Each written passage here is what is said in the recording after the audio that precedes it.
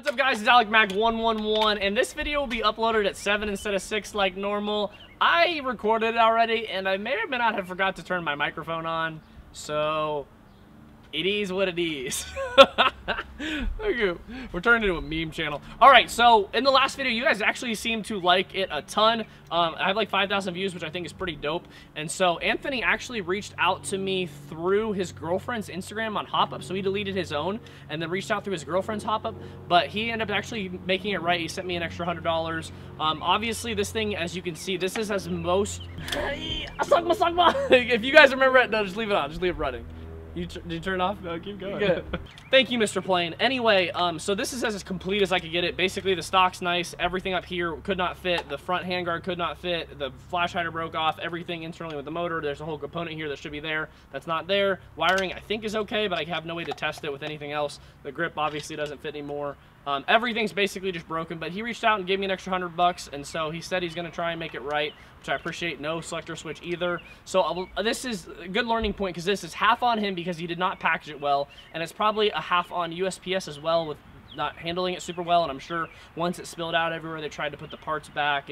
But a lot of it, if you package your guns well, and if you're intentional to not scam somebody, it's going to go well for you. If you have scammed somebody in the past, I encourage you guys to do something like Anthony did and go to the person you scammed and be like, hey man, I'm sorry, and make it up. Because if not, you're a really crappy person. That's just not okay. Like, Airsoft does not need more people that send crappy guns to other crappy people. It just makes no one have fun in the sport. Alright, so in the title of today's video, I have 6 POLARSTARs with me currently. I had like 8, but I actually sold 2 this week. So we are going to go through those. I was originally going to do with the Corona loadout.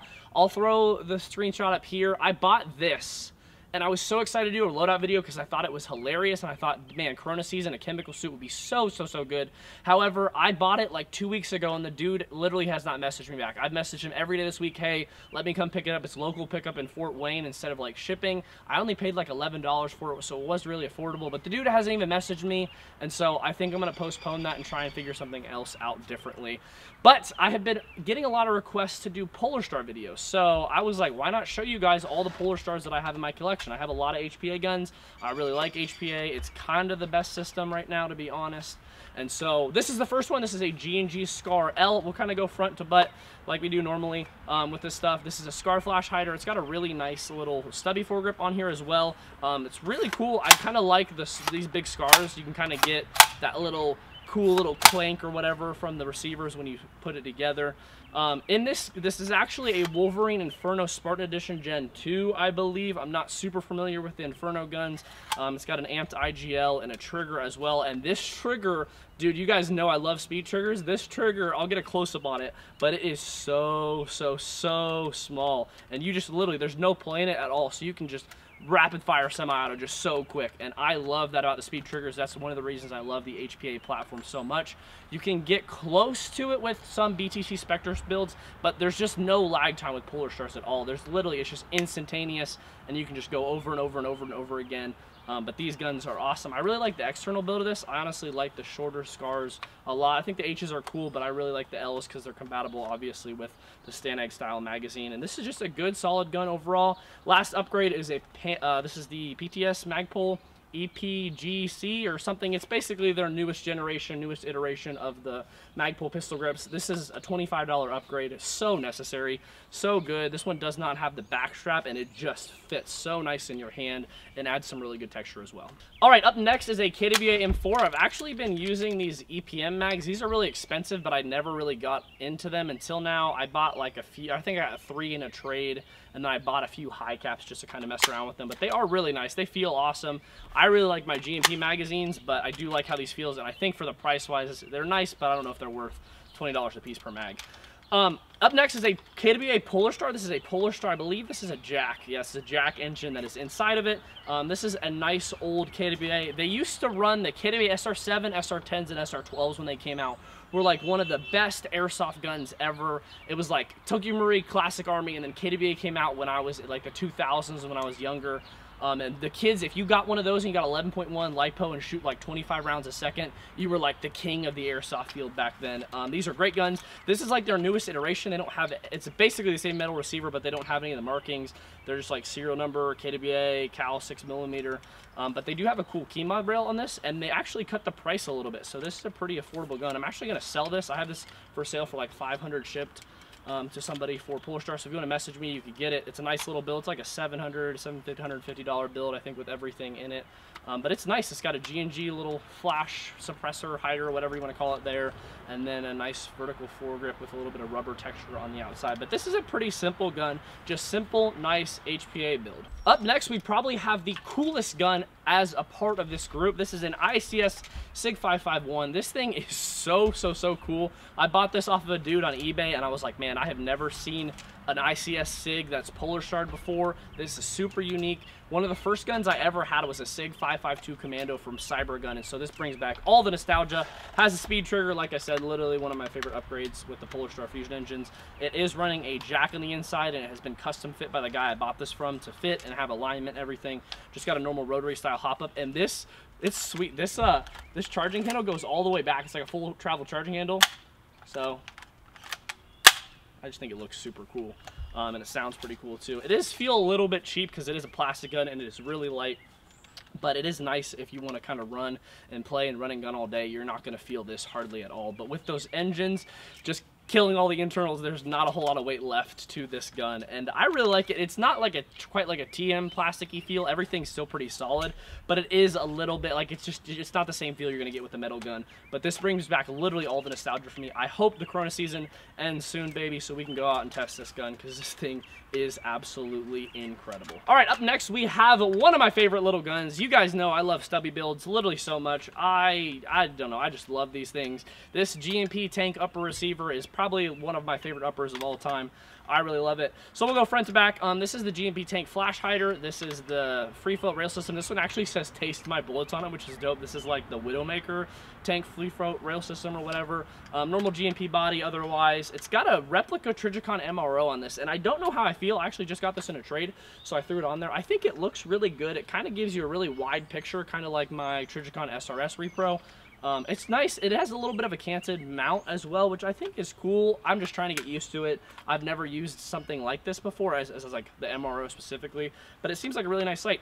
I got a PTS grip on here. Like I said, I love these things so much. I got the Magpul MOE stock as well. It's really nice. It's just a simple stock. I really like the Magpul UBRs on stubby builds. I think those are probably my favorite.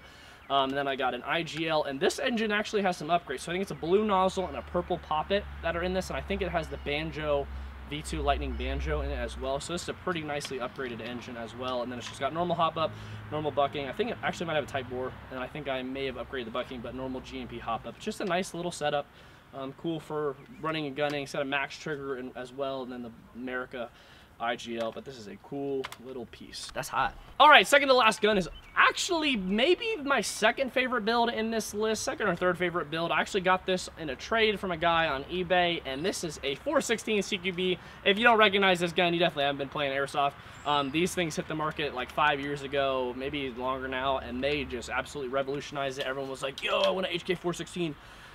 But this, I love it. I mean, I actually don't like paint jobs on guns normally, but whatever the dude did to this, I actually think is super cool. Birdcage flash hider. It's got a short Magpul grip on here. It's got some nice rubber rail covers. I actually put these on afterwards. I got this in a different trade, a KWA SR10, I think, that I sold.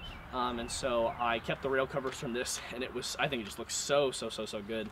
And it feels really good too, and that's the two things that matter the most in airsoft. Looks good, feels good, and shoots good, man. Has a normal T1 over here. This is like a Field Sport T1. It's pretty nice. It's got an ergo, actually selector switches is pretty cool, and a tack grip, pistol ergo tack grip. I think they're both ergo brand. And this gun is actually really unique because instead of having the hose come out here, they have the FCU and the wires in there, but they have the hose routed through the stock, which I think is really cool, and I think would also cut down a little bit if I'm trying to run and gun and stuff. Instead of having my hose get caught on line and stuff coming here, if it goes kind of under my shoulder or under my armpit specifically, then I can kind of run like a smaller hose, a little bit shorter hose, and do something with that. On the back, finally, we have a BUS. This is like the Mission First Tactical smaller of the stocks. I don't exactly remember what model this is, but they make two. One's the bigger one that I have my other gun, and this is like the smaller version of it. But nice stocks. It's just a little bit wobbly because it's different size to the buffer tube for airsoft and for real steel stuff. But this is an awesome gun. I'm trying these Troy mags out too. I think GMP actually OEMs these, but they're nice little magazines. Sweet gun, dude. I love this thing. And last but certainly not least, I actually did a video on this a little bit ago. I'll throw it in the card. I have changed some stuff up. This is my personal POLARSTAR. This is my baby. This is the gun I love. This is the gun that is going, as soon as Corona gets released, is going to blast hose all summer. I'm super excited for this thing, man.